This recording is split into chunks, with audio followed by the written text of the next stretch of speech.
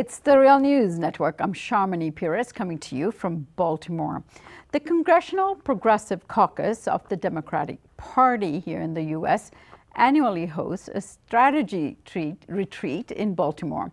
This year, they have invited several EU progressive left parties to join them. And in our studio today, we're joined by one of them, Ioannis Bournous. He is a member of a political secretariat of the governing party Syriza in Greece, and he heads or his responsibilities lie in the area of European and international affairs. I thank you for joining us today. Nice to meet you. Syriza and the struggle of the Greek people are near and dear to us at The Real News because we've been covering the rise of Syriza and the struggles that Syriza and the people of Greece have gone through in terms of the debt crisis, in terms of the forced austerity on the people of Greece. What is it that you're hoping to achieve in terms of this conversation, dialogue you're having with the Democratic Party and their Progressive Caucus? First of all, to raise awareness about the Greek case. Everybody discussed about the Greek tragedy of the previous 8 years, but now it's time to talk about the rebirth of Greece. Now it's time to talk about the clear exit of Greece from the memoranda of austerity, because the current 3-year program that we have painfully agreed and compromised with the European Union and the IMF comes to an end in August 2018. And this government is fighting, and it will fight against until the end, to have a clear exit from this program, which means that we will do our best not to need another institutional credit line, another institutional loan coming from the EU, the European Central Bank, and the IMF.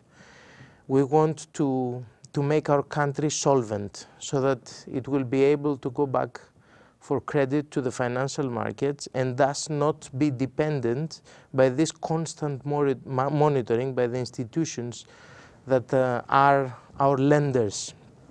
In this way, we will manage to expand our fiscal space of maneuver, and this means expanding our maneuvers concerning social policies because this is our main focus. Even in times of austerity in the last 3 years, we managed to achieve many important things in the sectors that we consider as the most valuable for the social majority. And this is healthcare, education, and the welfare state. Despite the very strict rules of the current program, we have managed to overachieve in our fiscal targets and redistribute these achievements to the people as much as we can. And this is a good sign that we are moving towards, as I told you already, towards a clear exit from the program, which will allow us to restore the part of our lost sovereignty, and also, as Portugal did after their exit from their memorandum, start restoring, first of all, collective contracts, collective bargaining, which have been forbidden for Greece for the last 5 years, and also start raising the minimum wage, which is one of the landmark targets for our government.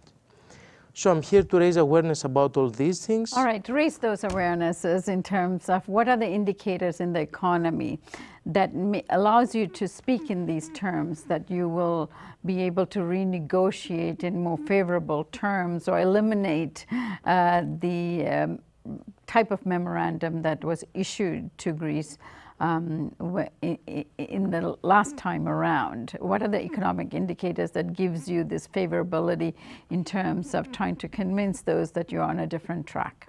First of all, in the last 2 years, we have been overachieving in terms of primary surpluses, which has given us the opportunity to redistribute a part of these surpluses in Christmas 2016 and Christmas 2017 to hundreds of thousands of low pensioners and unemployed youth through extra allowances, one-off allowances.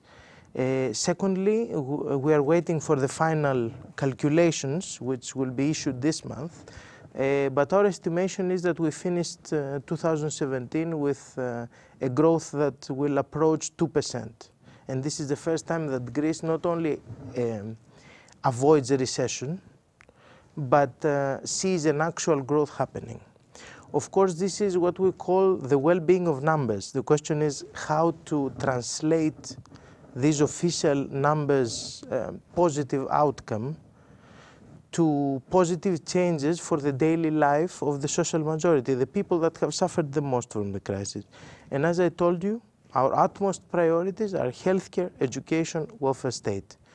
We have been trying a lot, and we have achieved things that might have been unimaginable for the old political regime, which was firing people from the public sector, closing down hospitals, closing down schools. At this time, after 3 years of Syriza in government, we have a totally reversed image. We have a program of 12,500 hirings in the public healthcare system since 2016, and it will expand. We have been doing the same in public schools. We have been doing the same in research and development. It's the first time that the public spending for research and development is actually visible in the years of the crisis. And of course, we have established many measures concerning the welfare state that have created a protective net for the people. One of them is the guaranteed minimum income, which influences about 600,000 people right now in Greece. We have been advancing in such ways that will allow us to lead the victims of the crisis out of it. So, we have good official numbers. We have been step by step, despite the existing great difficulties, improving the daily life of the poor. These are two indicators that go hand in hand. Third indicator will be the labor market, and as I told you before, for us, this is one of the main aims on our way to finishing and exiting this program in August. How to restore collective contracts, how to restore the minimum wage and start increasing it. Because, in my opinion, these are not only reforms that will improve people's lives. This is also a political clash with the neoliberal elites in Europe.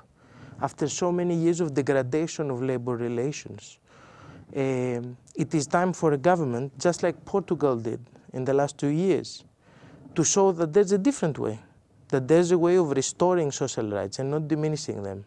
And we are positive that we're going to achieve this. The kind of privatization that Syriza has been engaged in is counterproductive to what you're talking about.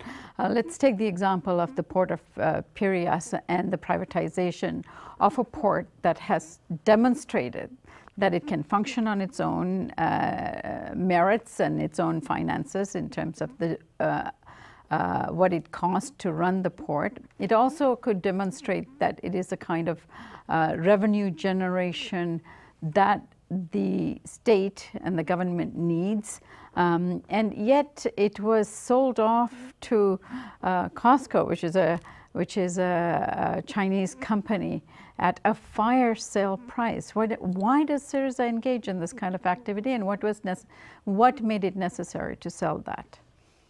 First of all, I already talked about a very painful compromise, which we were forced to agree upon after a very clear blackmailing by the EU, the European Central Bank and the IMF in July 2015 after the historic referendum in Greece.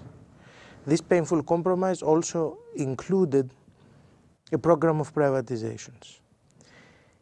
What we achieved on that area in this current memorandum is that, in contrast to the model privatizations were made during the old establishment governments and the previous years of the crisis, instead of selling off our public assets, we are creating a state fund for the evaluation and the development of state assets. This does not mean necessarily that we're going to privatize all the public services or public assets that are transferred to the ownership of this fund. But we will take advantage of them, for example, in case of hundreds of empty state-owned buildings that we're going to rent in order to have more revenues.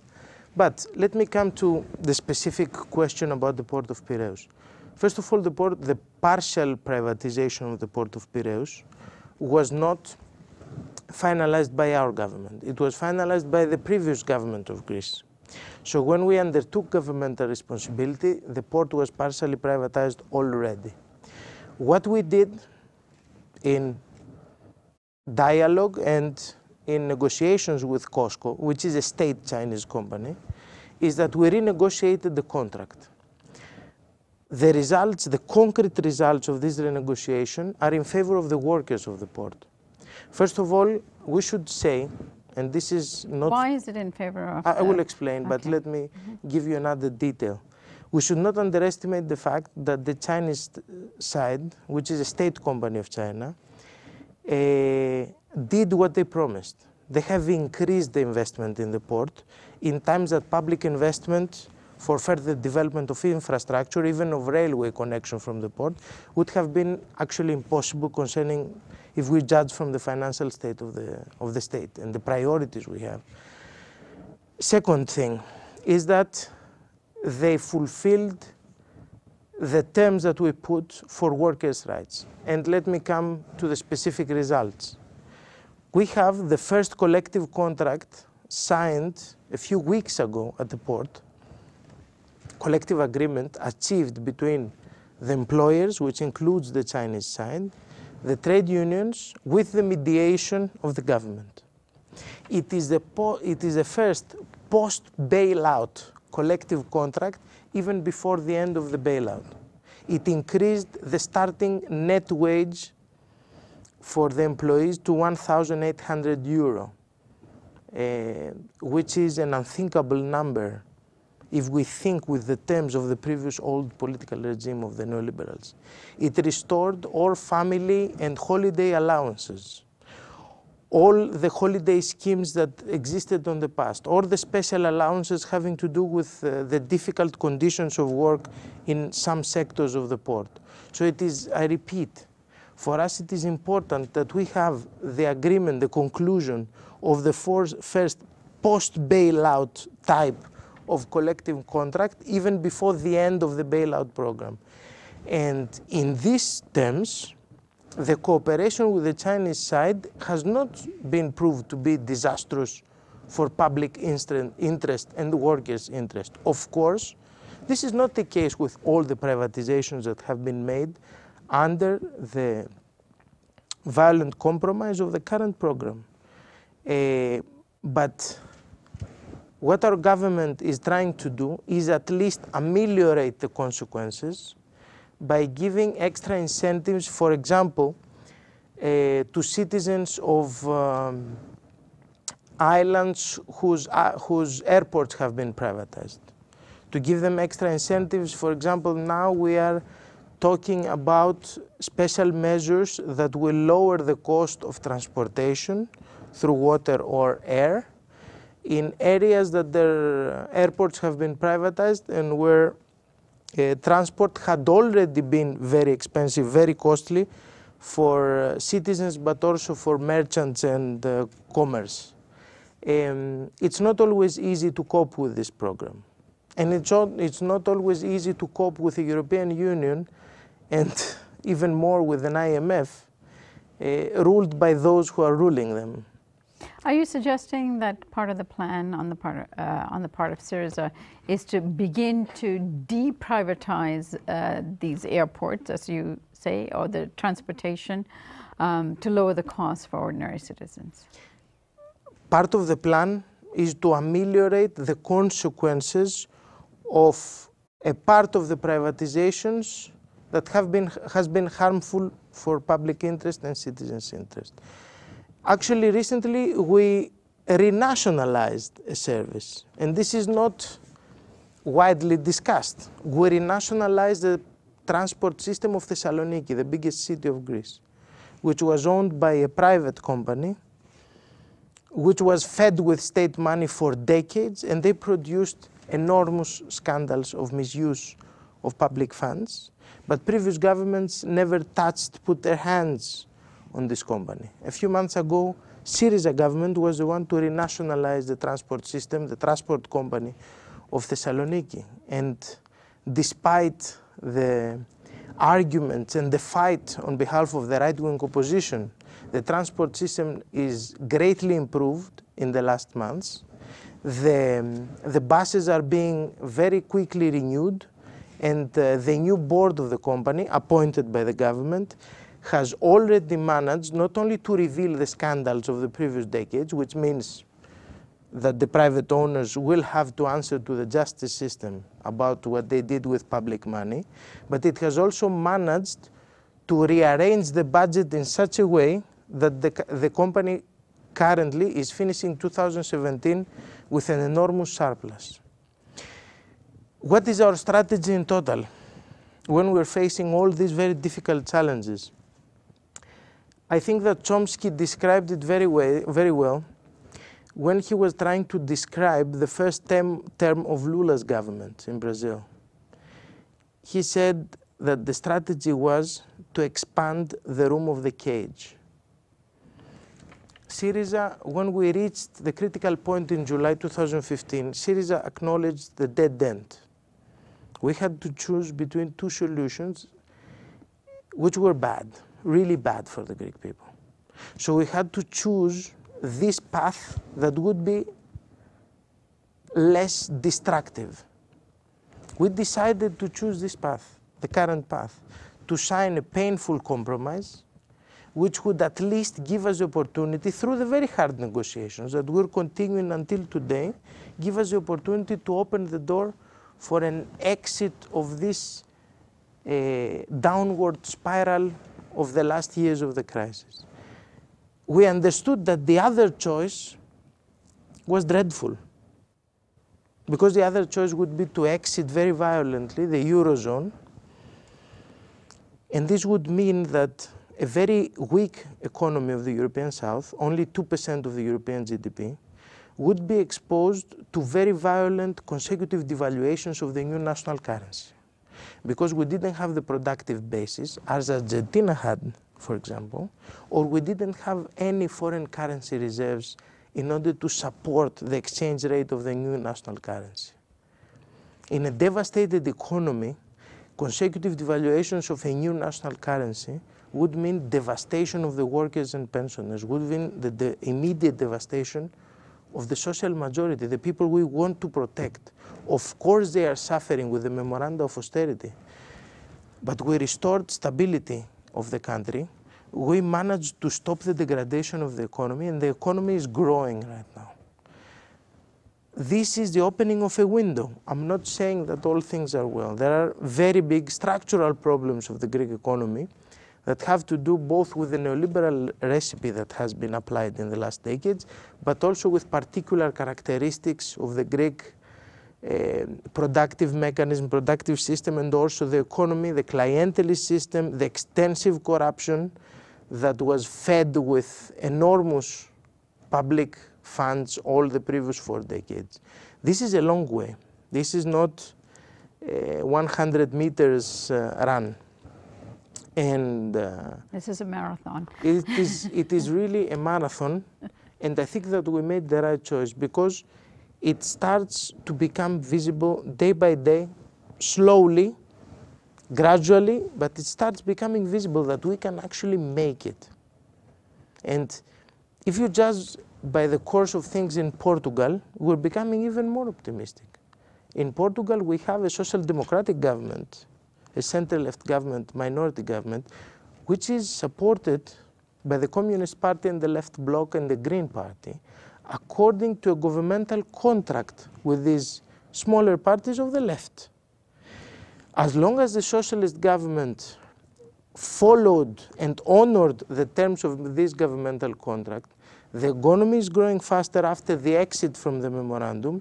They have managed to start increasing gradually the minimum wage and restoring social rights. We are following the same recipe. All right. It is important that you mention the word corruption because, as you know very well that Syriza and the government has been hit by a huge corruption scandal.